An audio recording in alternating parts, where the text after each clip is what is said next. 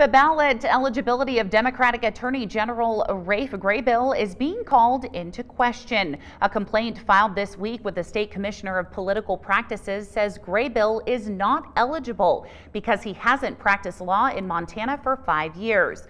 The state constitution says any candidate for Attorney General must have engaged in active practice of law in Montana for 5 years before his or her election.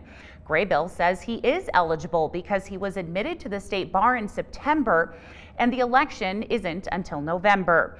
But the complaint says he worked only as a clerk for a federal judge in Billings and a law firm in Seattle before moving back to Montana in 2017. Graybill says that doesn't matter and that he has met the requirement.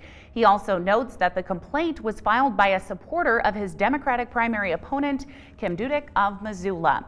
The State Commissioner of Political Practices says he will decide on this issue quickly.